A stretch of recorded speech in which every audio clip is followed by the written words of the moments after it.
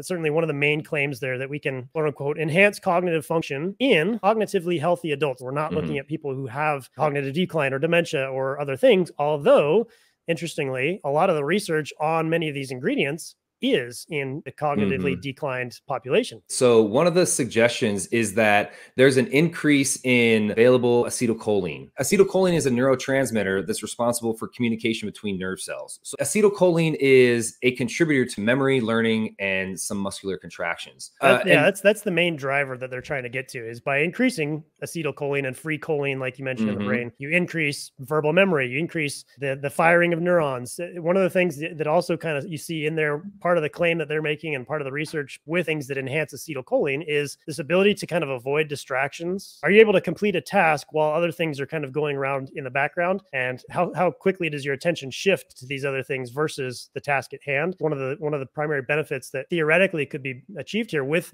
alpha GPC in particular is this ability to stay on task longer and avoid distraction.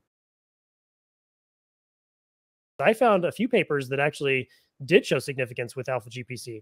And some of these are in some of those cognitively declining groups. Like, so following stroke, that was one of the areas that alpha GPC has been shown to improve, is because of the effect it can have on vasodilation and increasing blood flow. That was one of the kind of connecting mechanisms there. It could also boost some of that cognitive recovery following that kind of, ischemic injury event. I saw some other research that showed it could improve memory and learning, could prevent brain fog, also can help with distractions and the ability to focus longer. I would say of the ingredients in Alpha Brain, Alpha GPC is, I would say, the most strongly supported for having an effect on memory. An overall effect may be small to medium, but there are studies that do show an effect. However, the one key thing to note here that we'll identify with all of these different ingredients, the research that shows support is 300 to 600 milligrams of alpha GPC.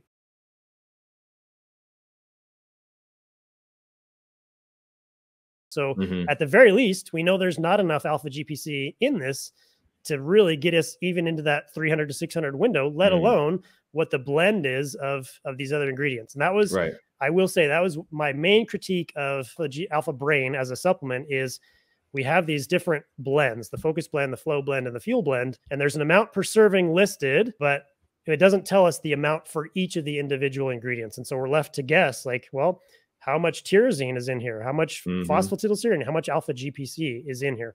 We can't say. We don't know. And that's a big hole. Many of the research papers I saw are in not cognitively healthy patients. And that's what I was looking at, was cognitively healthy. So these were like generally fit. And I was literally just taking that note because I wanted to circle back to that, which is, you found significance in something like alpha GPC. And maybe it is great for those that are on the cognitive decline, but for those that are, functioning normally, if you will, then there's no additional benefits, but it could have great benefit for people on the decline, which then is great. Yeah. Most of these, like I said, it's kind of after stroke or after, some of these events.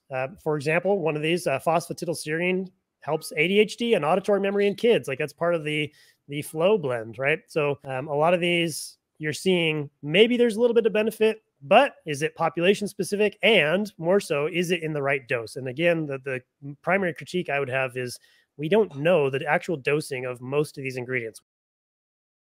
Would it be fair to say it's not cost, it's cost benefit?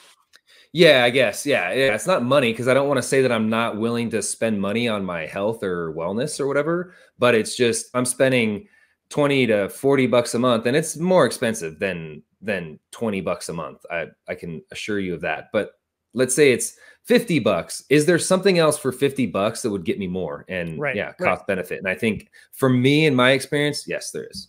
I would agree with that. I think the cost benefit of this, for me, again, everybody's mileage may be different, but based on research, based on our experience, I would agree. It's the cost benefit is not quite there for me. The benefits are pretty minute, and I think that money could be better spent elsewhere.